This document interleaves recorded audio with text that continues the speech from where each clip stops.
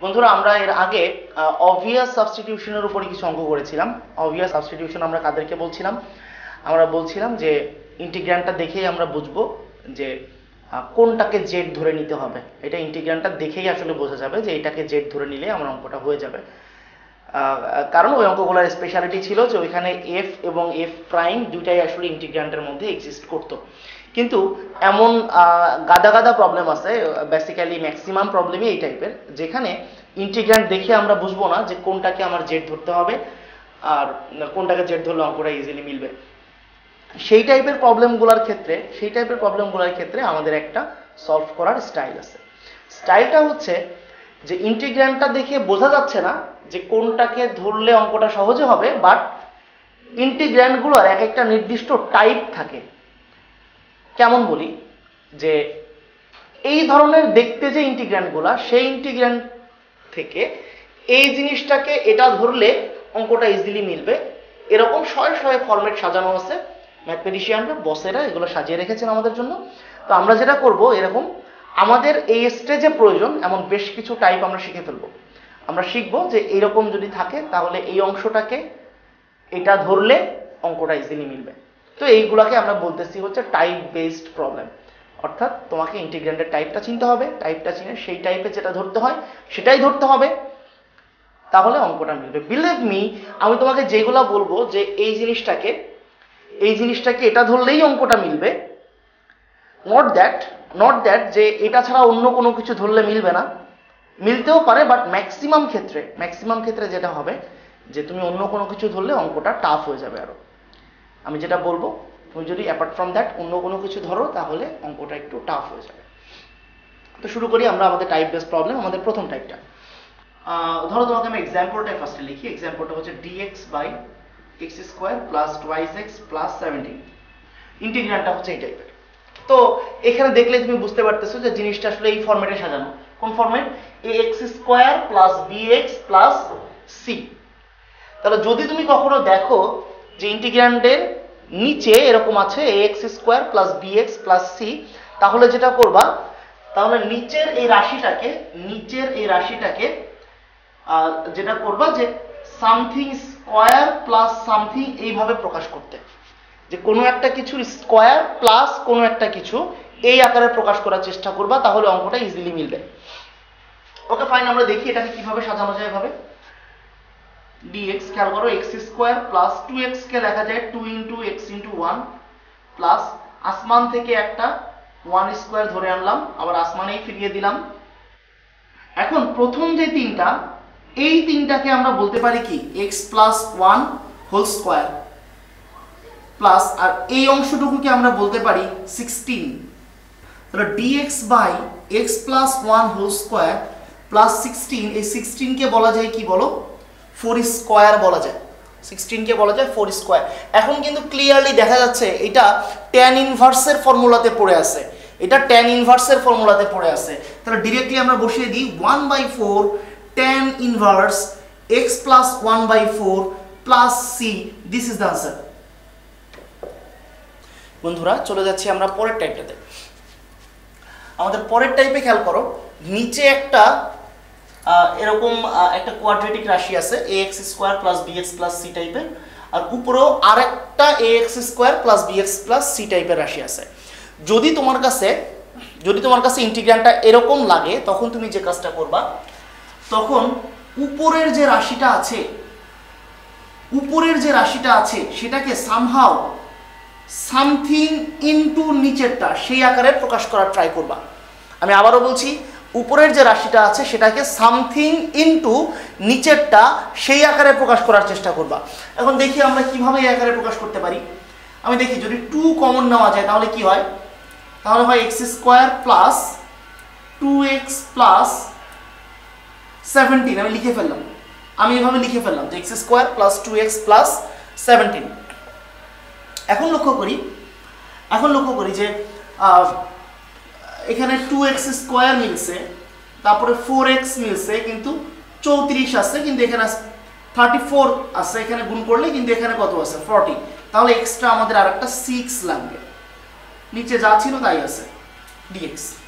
এইবার আমরা দুইটা পার্টে ভাগ করে দিই, এবার দুইটা পার্টে ভাগ করে দিলে থাকবে হচ্ছে 2dx plus 6dx bye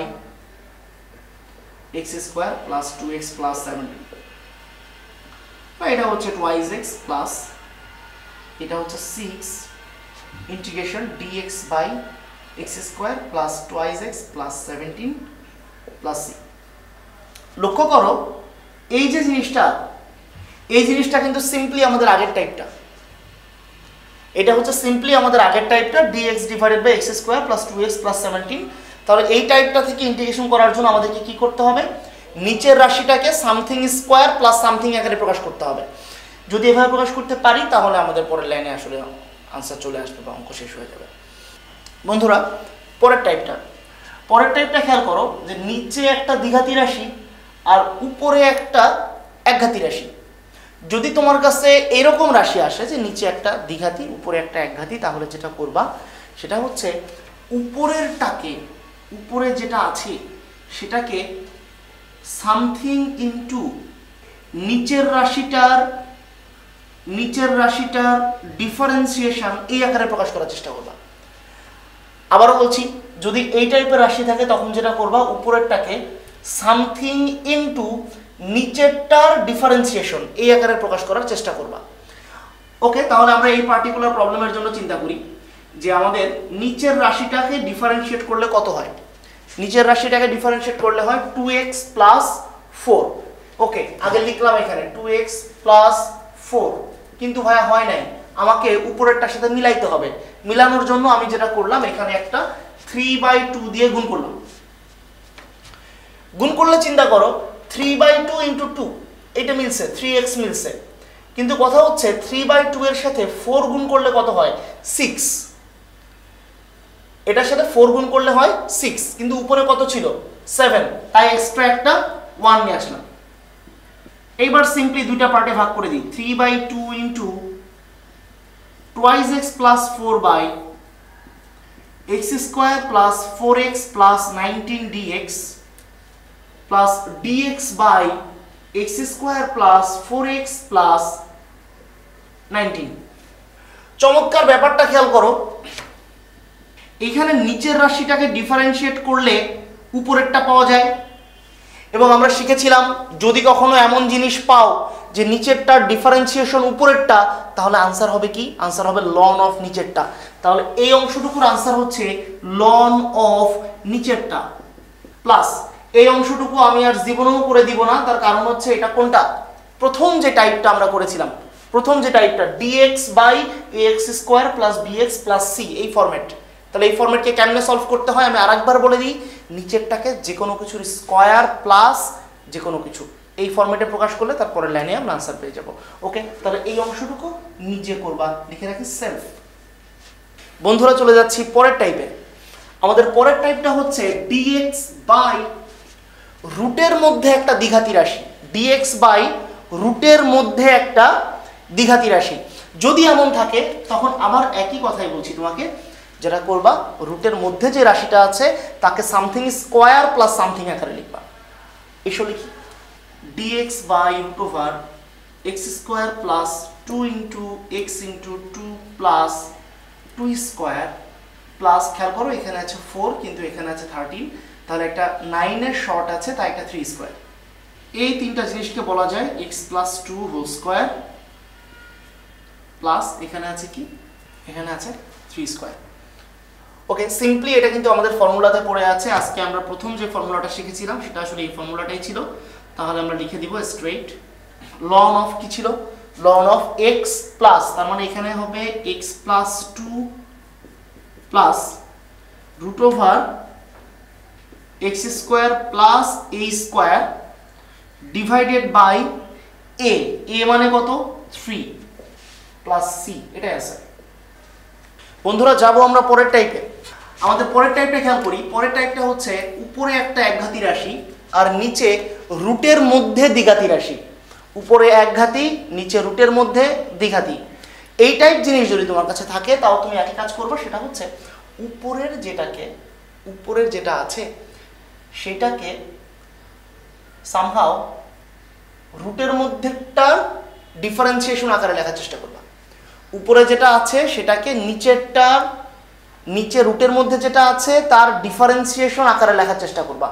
okay, তাহলে এখানে রুটের মধ্যে যেটা আছে তার ডিফারেন্সিয়েশন কত হয় 2x - 2। ওকে, তাহলে প্রথমেই আমরা লিখে দিলাম উপরে 2x - 2, পরে দেখি কি করতে হয় তাই করব। দেখি এখন এইখানে কত দিয়ে গুণ করলে উপরেটার সাথে মিলানো যায়। আমরা প্রথমত দেখতে পাচ্ছি এখানে একটা হাফ দিতে হবে, তাহলে হাফ দিয়ে পুরোটাকে গুণ করলে কত হচ্ছে x - 1, কিন্তু এখানে ছিল x + 1, তাই এখানে একটা 2 যোগ করলাম। তাহলে 2 ভাগে ভাগ করে দিই, half 2x - 2 divided by √ x² - 2x + 5 dx plus 2 integration dx by √ x² - 2x + 5। এরকম দাঁড়াচ্ছে রাশিটার অবস্থা। এখন আমরা একটা কাজ করি, এখন আমরা এই প্রথম অংশের ইন্টিগ্রেশনের জন্য এইটাকে z ধরি। প্রথম অংশের ইন্টিগ্রেশনের জন্য ওইটাকে z ধরি, তারপর ডিফারেন্সিয়েশন করলে আসবে 2x - 2 ইন্টু dx সমান dz। আচ্ছা, তাহলে আমরা দেখতে পাচ্ছি উপরের যে রাশিটা আছে ওই পুরো রাশিটা হচ্ছে dz আর নিচেরটা হচ্ছে √z। পরের অংশটুকু অ্যাজ ইট ওয়াজ থাকবে। আচ্ছা, তো এখানে এই ইন্টিগ্রেশনের রেজাল্ট হচ্ছে ডিরেক্টলি 2√z প্লাস এখানে 2 ln। এই অংশটুকু কিন্তু সিম্পলি আগের টাইপটা, জাস্ট আগে আমরা যে টাইপটা শিখলাম ওই টাইপটা, তাহলে ওই টাইপটার মতো করে এটার আনসার আমরা লিখতে পারবো 2 ln। যেটা আসবে সেটা হচ্ছে x - 1 plus √x - 1 whole square plus 2 square divided by 2 plus c। আর একটা ছোট্ট কাজ করতে হবে, সেটা হচ্ছে পরের লাইনে জাস্ট এখানে z এর ভ্যালুটা বসিয়ে দিতে হবে। পরের লাইনে জাস্ট এখানে z এর ভ্যালুটা বসিয়ে দিতে হবে, বা আমরা চাইলে একটা কাজও করতে পারি, আমরা সেমিকোলন দিয়ে এখানে z সমান কত সেটা বলেও দিতে পারি, যে z = x² - 2x + 5। বন্ধুরা, যাচ্ছি আমরা পরের টাইপে। আগে এক্সাম্পলটা খেয়াল করো। এক্সাম্পলটা হচ্ছে নিচে রুটের মধ্যে x - something into something - x। That means রাশিটা এই টাইপের, তাই না, যে dx by √x - alpha into beta - x, এই ধরনের রাশি। তো যখন এই ধরনের রাশি থাকবে তখন যেটা করবা, চোখ বন্ধ করে x - আলফা সমান z² ধরে নিবা। ওকে, ধরি x - 2 = z², তাহলে ডিফারেন্সিয়েট করলে dx = আসে twice z dz, রিপ্লেস করি এখানে twice z dz divided by √x - 2 এর জায়গাতে আমরা বসাবো z², x - 2 এর জায়গাতে আমরা বসাবো z²। আর এখানে খেয়াল করি এই লাইন থেকে x সমান কিন্তু হচ্ছে z² + 2, x সমান z² + 2। তাহলে এখানে 3 - x, তাহলে 3 - x এর মানটা বসাই, z² - 2 twice z dz by z² K root করলে হবে z ইনটু রুটের মধ্যে থাকবে 1 - z², z চলে গেল। তাহলে 2 integration dz by √1 - z², direct ফর্মুলাতে বসে আছে। তাহলে 2 sin inverse z plus c, z এর ভ্যালুটা বসিয়ে দিই। 2 sin ইনভার্স z সমান ছিল কত, z সমান ছিল হচ্ছে √x - 2 প্লাস c।